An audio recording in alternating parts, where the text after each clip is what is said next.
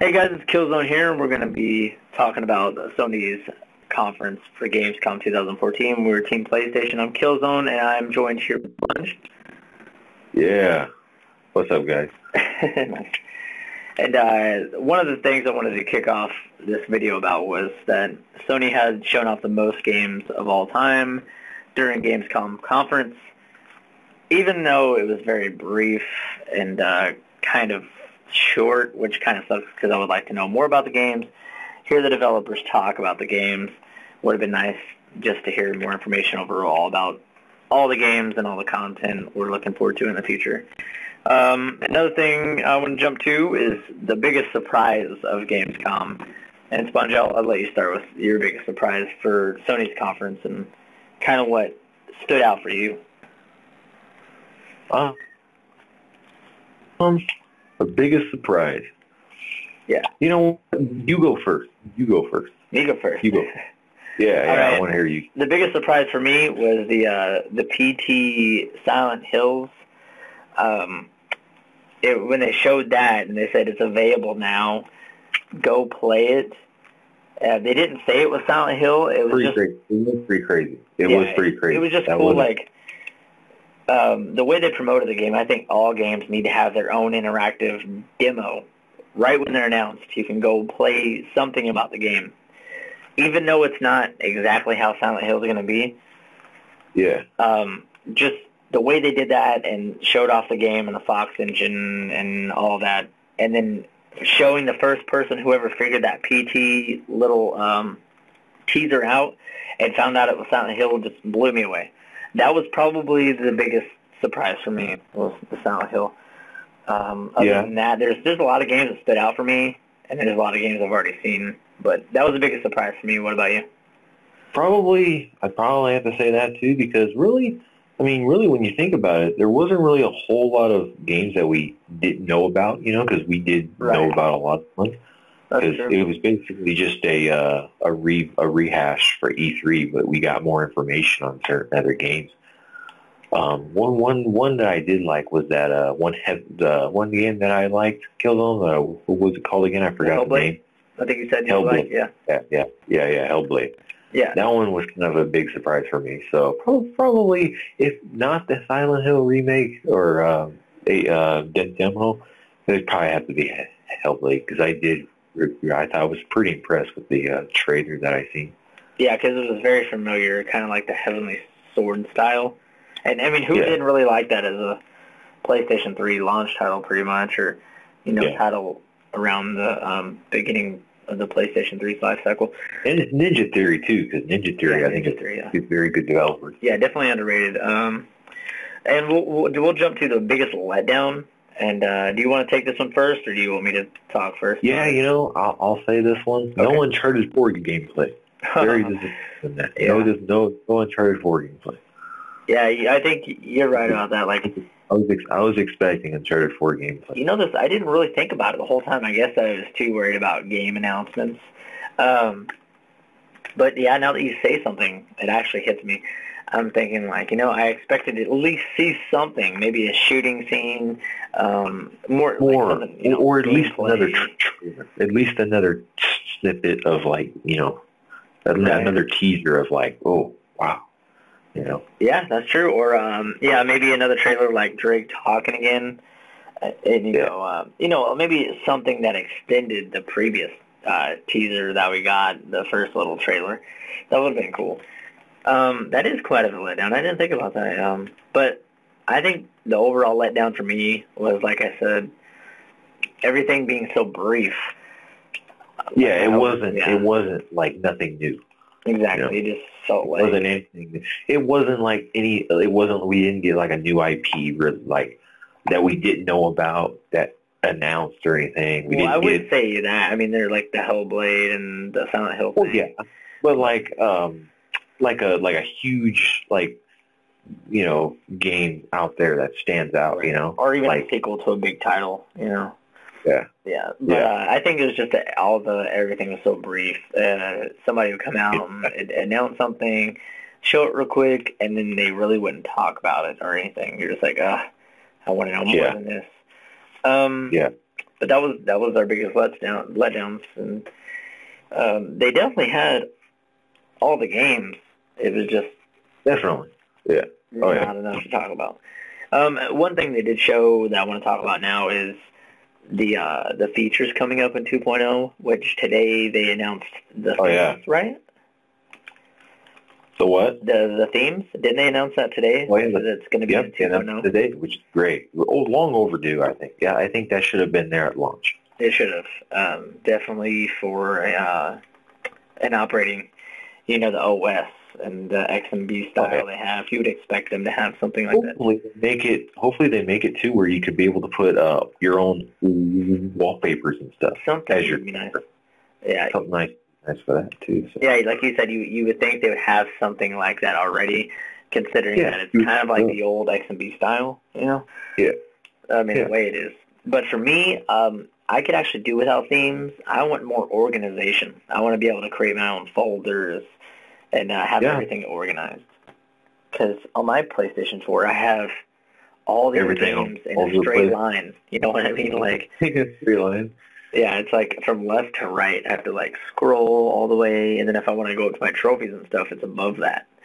Above it's like the old XMB style. So, but Sony, listen to us. We want folders. Yeah, there's a lot of people that have said it, but I think more people have requested themes. I think that's something even before the PlayStation came out. Like, hey, I want themes soon. A theme was a step in the right direction. It's something that the PS4 needed, Yeah, definitely. Let's talk about some of the features they explained in 2.0. They talked about YouTube coming. Microsoft had a license deal with them from their launch until previously. Sony announced it during E3, so that is coming. So we can directly upload to YouTube, which is a plus. But to be honest with you, I would rather do it through YouTube in general, not through the app. I would rather just do it through YouTube. That's me. That's my personal opinion. But it is a nice touch and convenient. They also had the share feature where you could share play. What you can do is you can let your friend play the game for you in a spot. Let's say you can't get past the boss battle. What do you think about that? Is that something you would like? Is there a boss battle you couldn't get past but a friend did? Yeah, it's good for the people who suck at games. They want to progress the story. They want to know what happens, and if you can't do it, if you can't beat it, then why not? It's basically like inviting your friends over for your house. Sometimes I would, back in the day, I would have my friend over, and I'd be like, "Hey, I'm stuck on this mission on GTA. Can you help me beat it for me?" And he would do it, no problem.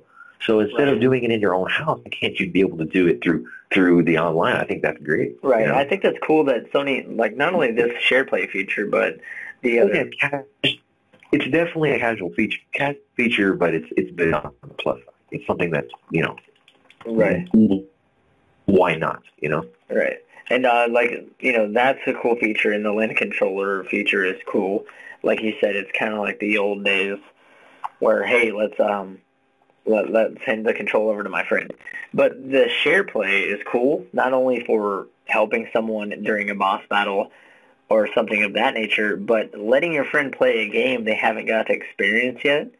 Now, how cool is that? It's like they can demo the game for themselves for 60 minutes. Oh, yeah. Yeah, that's awesome. Yeah, that's awesome. Yeah, that's cool. Like, I can see myself using that a lot and getting a bunch of messages from friends. I can see getting really bothered by that, because can you imagine how many friends, like, they'll say that a lot. Hey, man, let me especially if you're really good at games. Right.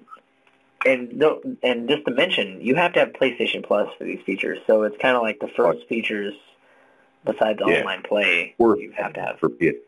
Yeah. Yeah. So those are the two features, the shared play and then we didn't talk about the co-op feature. You can do like a couch co-op style gameplay. Let's say there's a game that has couch co-op, but it doesn't have online co-op, but that game can now be online by using the share co-op feature. Which is amazing. which is amazing. Like, I think that's awesome. Yeah, that's real good. Like, there's a lot of games that have come from the past that are couch co-op only, but being able to use this feature and play co-op with a friend. Like, the first game to use it is Far Cry 4, and they're going to allow you to let a friend play that game with you without them having the game. Now, that's pretty sick. That's probably one of the standout things. Very cool. Features I've heard in a while. All right, and we're going to jump over to the PlayStation Now and the pricing, and I want to get your opinion on, like, what would you say for, like, a small PSN title would be a good price? You can go by a week or a month. Like, what would you recommend? Well, what do you mean, like, for 7 days, for 5 days? Yeah, let's say like a week up to a month. Like, what would you recommend? Like, I think if it's a PSN game or an older game, older like retail game, I think it could be like, $4.99 or $8.99. If it's like a newer game that just came out, I think it can be like $6.99 or $7.99. Yeah. See, they also have a lot of games. Because really, when I went to Blockbuster back in the day, when I used to rent games back in the day in Blockbuster, that was the price to rent games. Right. $6.99. So they should just go from there. They also what a lot of people are complaining about is that it's the third of the month, like what you're paying for to rent the game for a month. That's what they're complaining about more than anything. You can rent the game for a week or for 4 days or something like that for like $2.99, which really isn't that bad. But it's like the long period of time rent. It's like $30, $20. That's when it's not really worth it, $30, because you can buy the game for less than that. Right, exactly. But I don't know. We'll have to see what they do and how they work in progress. For sure. And they said they're not going to completely finish and release it till everything is correct. So that sounds like quality to me. I guess we'll just have to wait and see. Yeah. There are some tempting things on there right now for me, but I think I'm just going to wait before I really put money into it and try it out for myself. I've tried the beta out when the games are free, and they ran fine with my internet connection. So it has potential for sure. Now, the last few things I want to talk about is some of the trailers. What did you think about Bloodborne and it being like a successor to Demon Souls and Dark Souls? Do you think it has potential? What do you think about it from what you've seen? Absolutely, it has potential. I didn't really like Demon Souls as a game because it's not really my type of game. Right. But that game looks promising and it has potential of being great. Yeah. And the developers too. From Software. Yeah, they're really good. I like the creepy style of it and more of like the character and the weapon he uses. It's not like you're this dark. It's really dark and evil. Yeah. It's not like that whole I'm a knight, here's my armor and I got my sword. It's like you're this undeadly character or deadly character, like kind of gruesome looking, and you got this like switchblade big knife type thing. Yeah, like you said, darker, and the enemies are. It reminded me of a lot of like a Resident Evil kind of grungy style. I don't know. That's just the vibe I got from it. But that's just me. Really? Yeah. But another really good game that's been talked about for quite some time is the Order 1886. What do you think of that game and what they show off? What do you think about it? It's going to be a great game. It's not going to be like, it's going to get criticized for its, what you call it, for not being like very open and free roam. But who cares? I mean, every game can't be free roam, Right. So like, it's going to do what it's supposed to do, and it's going to tell a great story, and it's going to be an awesome game. But it's not. It's going to obviously get criticized for it being for linear. But who cares? Yeah, there's a lot of games that are linear, and I think what makes up for it, open in sandbox. I think it's what's going to make up for it, that people aren't going to really care too much about the linear vibe the game has and the space it gives you, is graphically, there's no cutscenes. It's all gameplay. And the weapons are kind of like Ratchet and Clank Insomniac Resistance style. So I think people are going to enjoy that. And the creatures you get to fight, stuff like that. Oh, yeah. Let's see. We'll talk about a couple more games here. We'll talk about Hellblade and it being a Ninja Theory title and very similar to, from what we've seen anyways, and the kind of vibe everyone gets is Heavenly Sword. And it looks like Kyrie's sister. That's what I told you. Yeah. It isn't her from what I heard in an interview, but they are saying this is a successor to Heavenly Sword. I thought it was first. Yeah, so did I.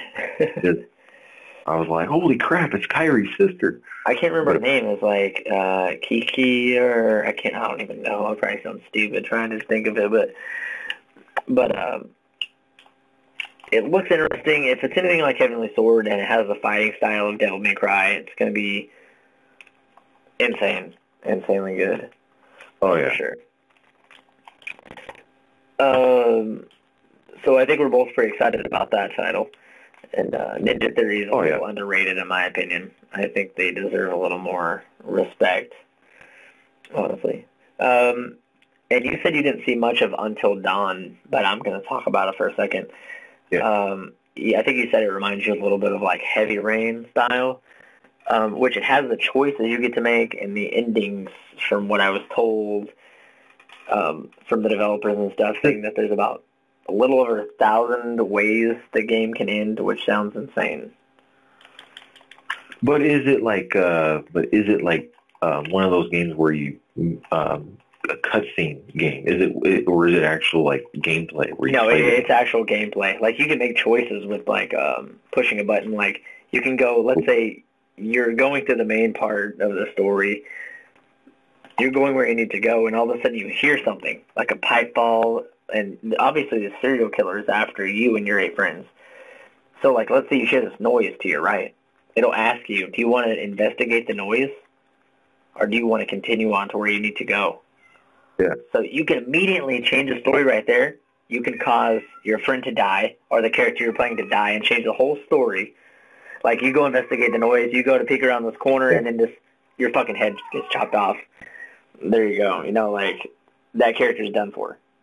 It's going to be neat to see how that transitions to another character, like what's going to happen after that. Yeah. So it's kind of like that. It's a third-person action game. I believe you can probably shoot. I'm sure there's going to be weapons. Your main thing is a flashlight. And this was a PlayStation Move title for PS3 that got canceled. Now it's a DualShock 4 game.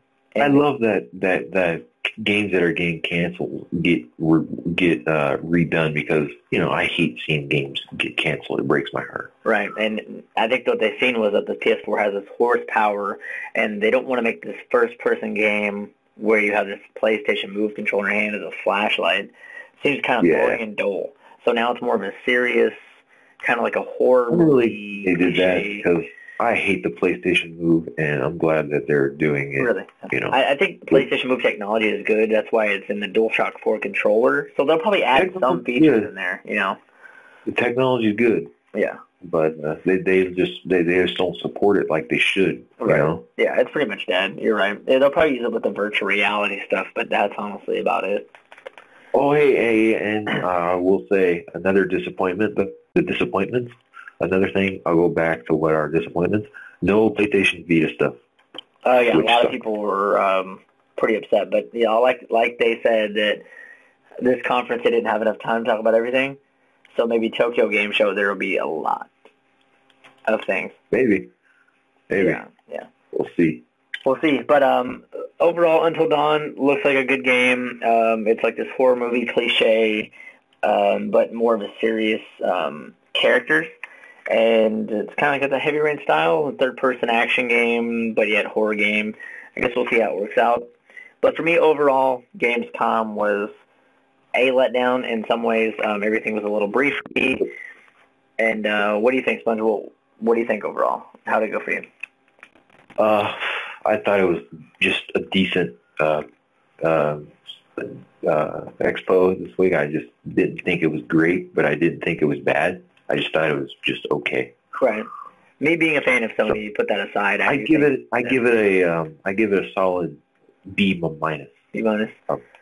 Yeah, I think I'm a Sony fan, but all of that aside, and not being biased. Sony fan, I was kind of away, Yeah, I think that Sony did the best out of all conferences because of variety. But like I said, everything was brief. That was my big disappointment, and like you said, games. But I guess I would have to say, I think it was probably a B for me. So B minus for you and a B for me.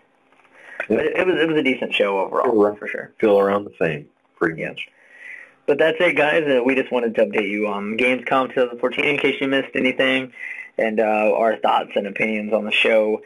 And we appreciate you for watching, and keep it here, and stay tuned on the HUD for more Gamescom trailers and more news. And we got the Xbox review, or whatever you would like to call it, opinion on the conference that Microsoft had.